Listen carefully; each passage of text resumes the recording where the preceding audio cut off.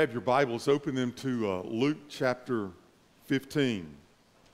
Luke chapter 15. I'm in a series called Lost and Found, and the chapter in God's Word that deals with that is Luke 15.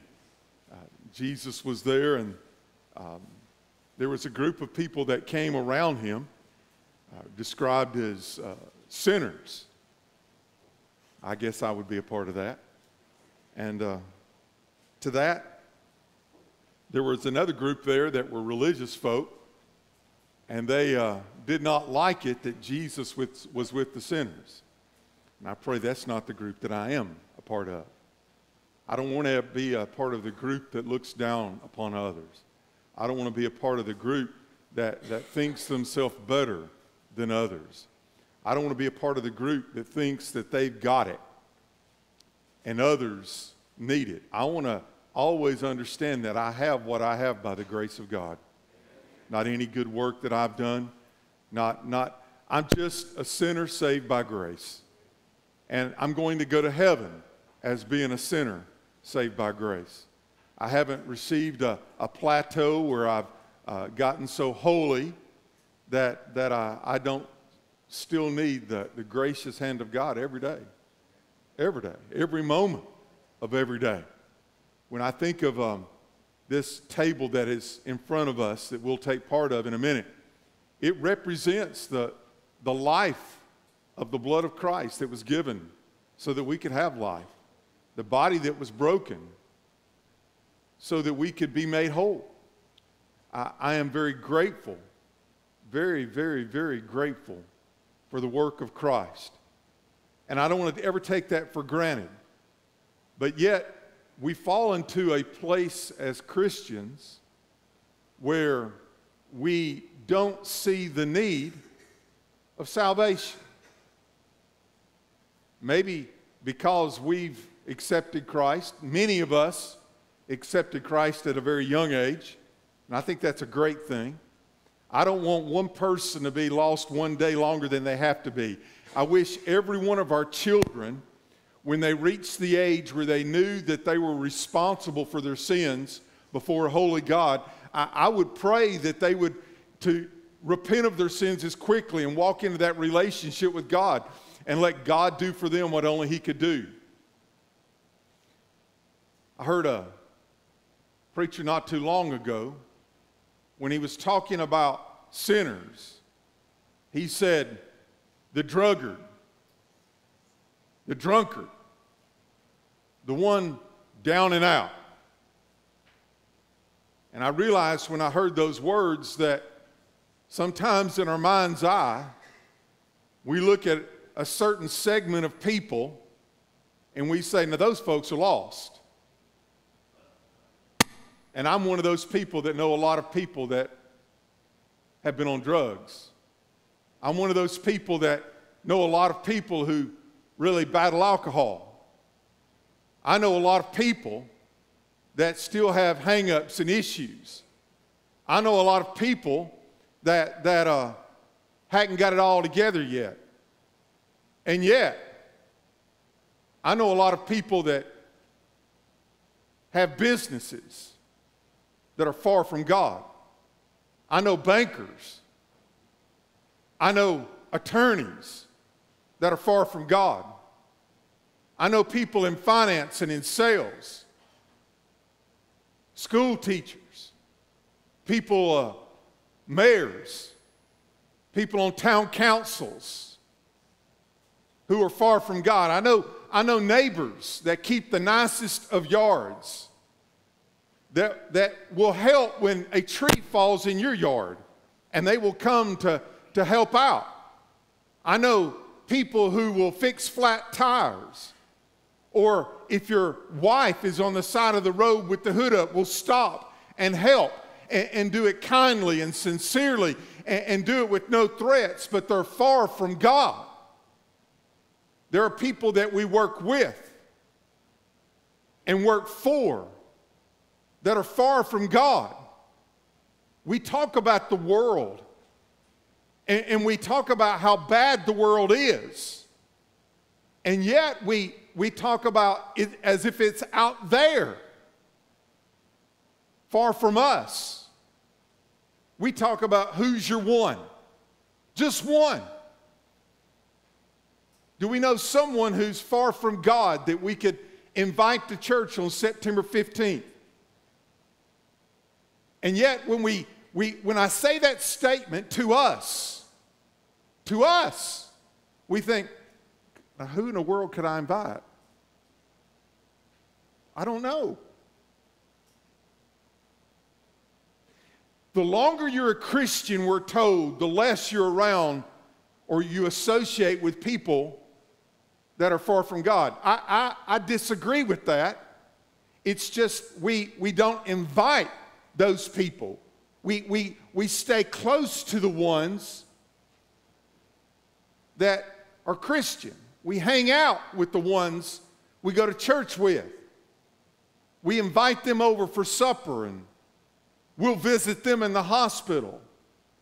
We'll do random acts of kindness for them. But that doesn't mean that we're not surrounded by people that we know who don't know what we do inside these walls, who are still hurting. When Jesus was with this crowd, he was attracted to them. They were attracted to him, and he was attracted to them. And everyone in society knew those were the ones that they didn't want to deal with. It didn't mean just the drunkards. The tax collectors were rich. When it said sinners, it could have been those businessmen who cheated. It may have been those who just took advantage of others. It could have been those who just didn't seem to care.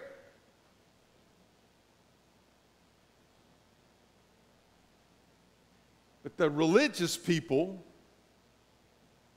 had no time for them. So he spoke 3 parables. Last week we talked about the 100 sheep and Jesus, the great shepherd. His great privilege is to take care of us. But if one, because of their own recklessness, gets away, if one finds himself stranded and alone and lost, he doesn't just say, well, I got to take care of my 99. They should have never wandered away. At least I've got my 90 and 9. Jesus says the good shepherd leaves the 90 and 9 and goes after the one until he finds it. And we're supposed to be Christ in this world. We're supposed to be under shepherds like he, the great shepherd, loves us. And today we look at the woman who we know is symbolic of the Holy Spirit. Stand with me if you would in honor of reading God's Word.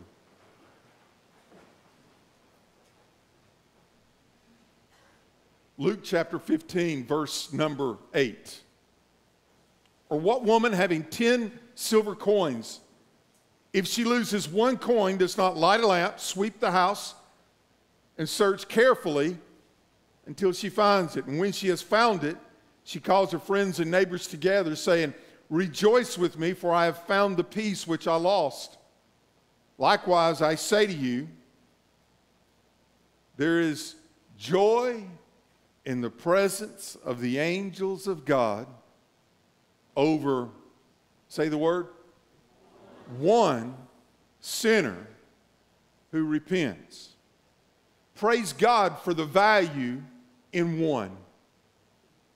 Praise God that the one is not overlooked.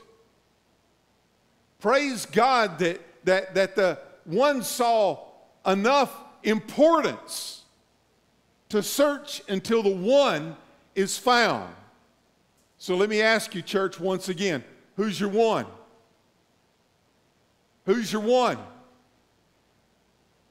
Let's pray. My Lord, my God, my Savior, my Master, my King, my friend, who undergirds me, who loves me, who prays for me each day. Lord, I find great, great, great value in you. You are so beautiful. And I thank you for the love of which you love me. And I thank you for the Holy Spirit and the work that the Holy Spirit does, seeking and searching, speaking to hearts, loving, fulfilling your mission. Father, may the Spirit of God work in us so that the work of God may be done. In Jesus' name I pray, amen. You may be seated. Last week, when Jesus speaking about the 100 sheep, he said, "What man of you?" Now today he says, "What woman?" He's saying, would there be any woman who would not do this? It says that she had 10 silver coins and she lost one. A lot of the scholars, when they look at this scripture, they just simply say, that's the drachma, that's the coin of the day, has the emblem of the emperor on it. And they do a lot of exegetical gymnastics to can I just say, Warren Wiersbe freed me up. I was reading Warren Wiersbe's take on this, and he had a very different viewpoint that just lit my heart up. It made it come to life for me. In that day, when a young woman got married, she would receive a headband to wear that would have 10 silver coins on it. When Lynn and I got married, we exchanged rings. When we got engaged, I gave her a diamond. Can I tell that story? I was seeing Lynn that night and had it stuck away, you know, wanted it to be a special night. And it didn't go exactly the way I was hoping it would at the beginning. So she made me wait. And y'all know my spiritual gift is being a wisecrack or a practical joker or sarcasm. So when I gave her the ring, her eyes got big and she smiled real big. And I said, "Yes, Lynn, it's this new kind of ring out there. It's supposed to be really wonderful. It's called and I mispronounced it on purpose, cubic zirconium." And then her eyes got really big. And I let her believe it for a little bit, and then I said, "No, it's real." She didn't believe me. I had to go out to the car and get the certificate of authentication. It's real, baby, I promise, it's real. It's real. When I got her, Lynn has a small hand, and when I had it sized, I had to get it sized down to, ladies, y'all can gasp, a 2.5. She had a small finger. And I got her a whole carat, barely a whole carat, but I got her a whole carat. Now, I said all that to say this. If Lynn's diamond fell out, y'all with me? There would be panic. Amen. And I could buy her another diamond, but that wouldn't do. I could get her a 2-carat diamond or a 5-carat diamond. Well, I may not. Maybe she wants a 5-carat. I don't know. She's doing this. You know, I get in a lot of trouble when I preach. But if you lost the diamond, the search would be on. Amen? Because it's precious and it matters. And for this woman who had the necklace of 10 coins to lose one, it would stick out, and it would be a loss of something very valuable to her. That was really, according to Warren Wiersbe, and I've done some other search on it, that would be the engagement ring or the wedding band of the day. And when she went into public, she would wear that. So when she found her thing and has the 10 coins on it, but finds one of them is gone, she begins the search. And it probably began kind of eagerly, but as it goes on, it becomes a frantic search. So the houses in the day would be dark, and it says, so she lights a lamp. Church, listen to me. I don't have much time here. We have the light of Christ that we're supposed to take into a dark world. And how can you find something in the dark if you don't have light to help you see? Can I say that again? How will we know? How can we find it? I mean, a lost coin in a dirt floor would just blend in unless the light is there to help you see. If we don't have the light of God, what good? How can we find them? How can we help them? And yet, many Christians, as Jesus would say, would take the holy light of God and hide it under a bushel. When it was built, light is built to get rid of darkness and help us to see. So she lights the lamp. And look what it says there. Sweeps the house. When I was a kid, I didn't, my grandparents were gone before I came around, but I had an aunt, my mom's sister, who loved me, and I would spend time with her, and so 2-3 weeks in the summer after baseball, I would go spend at her house. She would let me be the man of the house. She never married, and I was sweeping one day, and she said, "Boy, who taught you to sweep?" And I'm like, "It's not that hard, you know. You sweep." You see, what I was doing was I'd sweep a little here, and I'd sweep a little there. Now, don't y'all laugh too hard, because I know that's how some of these men vacuum too. Right? Just get up what you can see. The rest is good.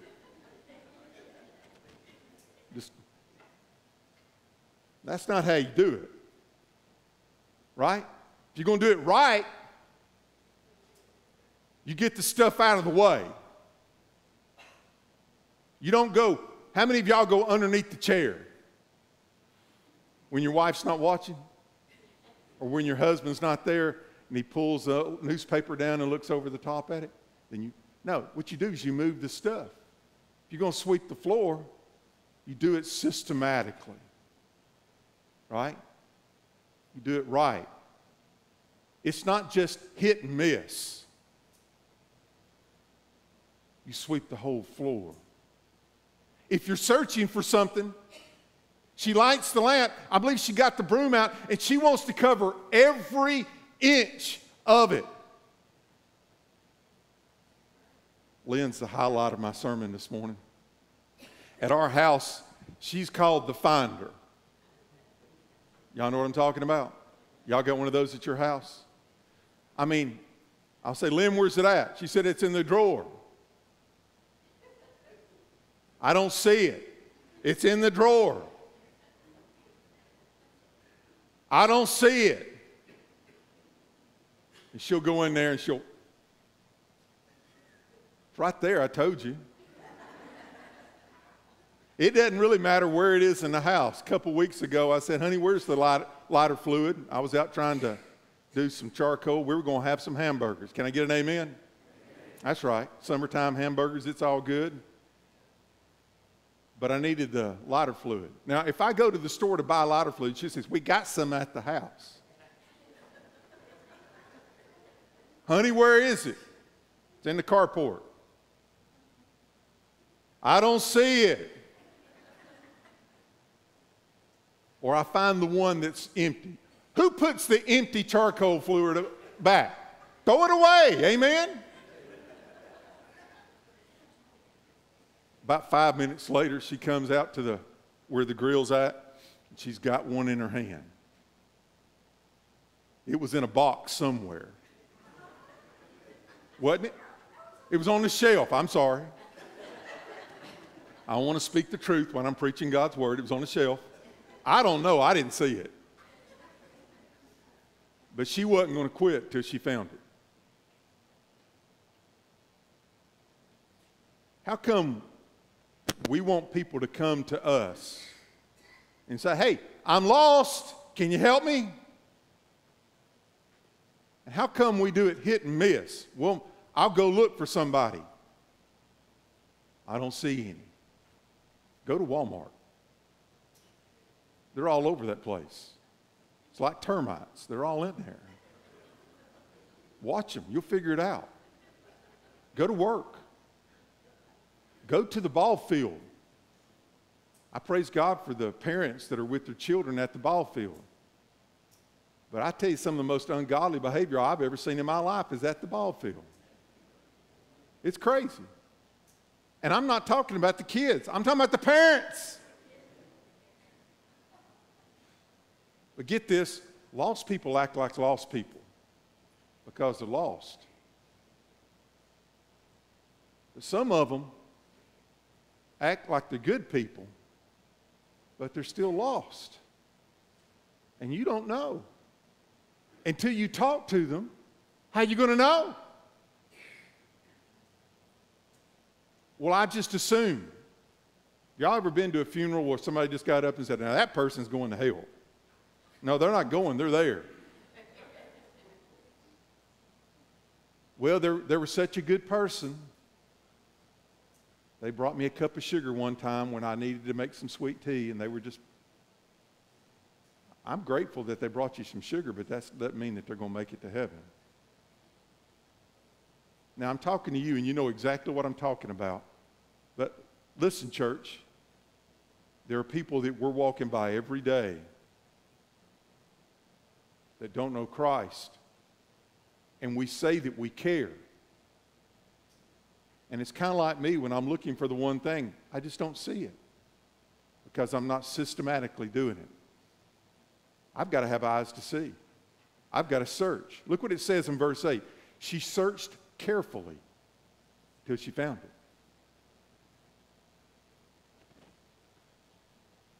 If you were the one that didn't know Christ, would the witness of this church find you where you are and bring you to a saving knowledge of Christ?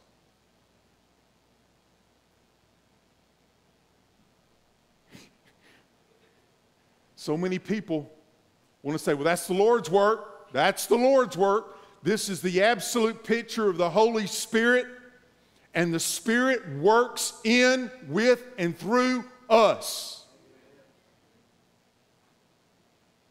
It may make you feel better to say that's someone else's job.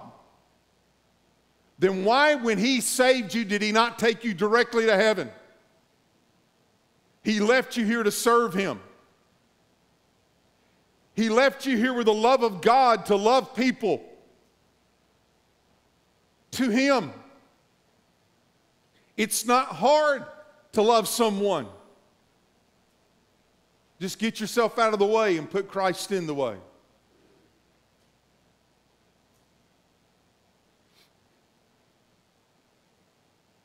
And she didn't stop. She didn't stop because it meant something to her. She saw value there. I don't think she would have stopped until she found it. I'd have think she'd have swept that room and swept that room and swept that room and looked, and she'd have burned 1 candle and 2 candles and 10 candles. She would have done whatever it took to find what was lost. Praise God for that. Verse 9 says, when she found it, she calls her friends and her neighbors together, saying, rejoice with me, for I have found the piece which I lost. Can you just picture this? Here's my glorified imagination. I think she's running out of the house. She's got it in her hand. She's up there doing this. I found it. I found it. And everybody's going to say, well, bless your heart. What'd you find? My coin. I didn't know you lost it. Yes, but I found it. Come over. We're going to celebrate. I'm just so happy. Can we celebrate together? I don't want to celebrate alone. I want you. I love you. Come, let's celebrate together.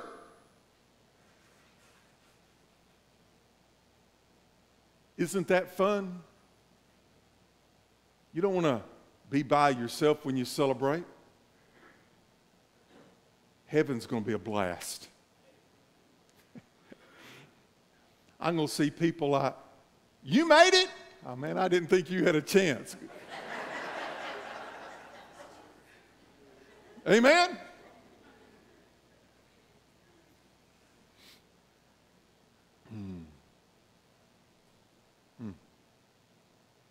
Likewise, I say to you, there is joy in the presence of the angels of God over one sinner who repents. Now listen, it still takes that sinner coming to a personal relationship with God.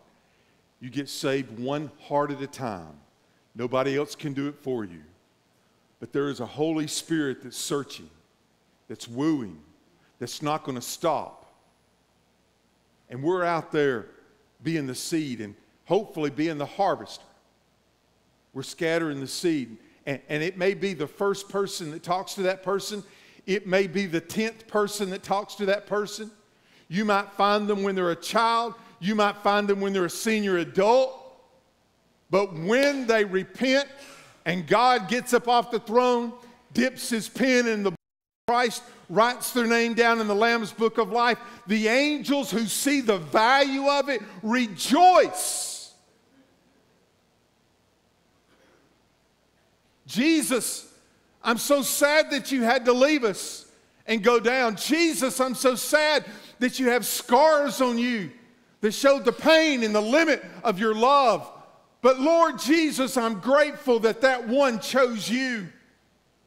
I'm grateful that that one had the wisdom to receive the great gift of glory and of heaven. I don't want anyone to go into eternity without Jesus. I don't want anyone to miss the joy of the Lord. I want everyone to have what my heart feels now, the peace and the love of God. They're all around us. We're here. Joy in the presence of the angels of God.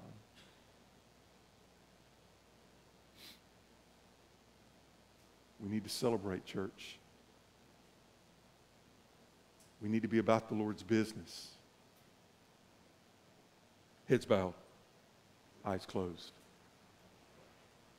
Today, if you do not know Jesus Christ as your Savior, the Lord loves you. He's done everything that is needful and necessary for your salvation. He knows every sin you've committed. You're not going to shock him. You're not going to surprise him. And there's nothing that you have done that he's not willing to forgive. He's willing to make you whole and perfect in him. He sees value in you, even when you don't see value in yourself. I go to prepare a place for you, and if I go and prepare a place for you, I will come again and receive you into myself, that where I am, there you may be also. He wants you to be in heaven with him. But love is a choice. He wants you not to have to, but he wants you to choose to. If you're here today and you're not at 100%, 1,000% sure that Jesus is your Savior and Lord, that if you died today, that you would go to heaven. Forever's too long to be wrong, folks. Would you give your heart and life to Christ? Would you repent of your sins? Ask Him to come into your life and save you?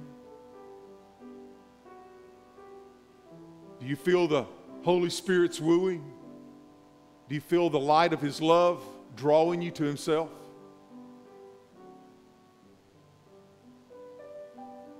In your own words, tell Jesus right now, speak to Him in prayer. Speak to Him from your heart to God. Lord, I have sinned. And I'm sorry. I repent of my sins. I believe in you. I know that you came to earth to die for me. I believe you were buried, and I know that you rose again. I know that you're listening to my prayer. Lord, my life is broken. Save me. All my life I give to you. If you meant that, if you said it from your heart to God, He heard you. Matter of fact, if you said that prayer, the Bible tells us that the angels in glory are rejoicing even now.